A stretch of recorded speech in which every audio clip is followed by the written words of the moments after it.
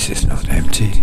The ether is full of electromagnetic powers that pull, are twisting and pinching, pushing away dust which is everywhere.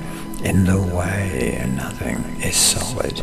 Atoms are space with electromagnetic forces that trace molecular patterns for light to reflect. Everything's more than what we suspect.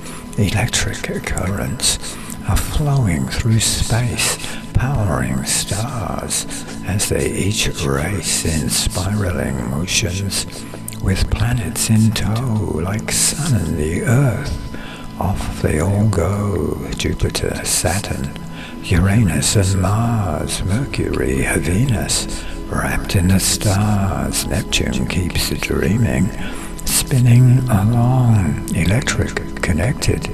We all belong, moving together, while we're apart, knowing that truly we're at the start, adventures unfolding.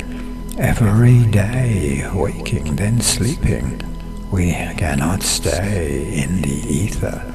Space is so full of electromagnetic forces that pull, twisting and pinching, creating more from electromagnetic forces that pour.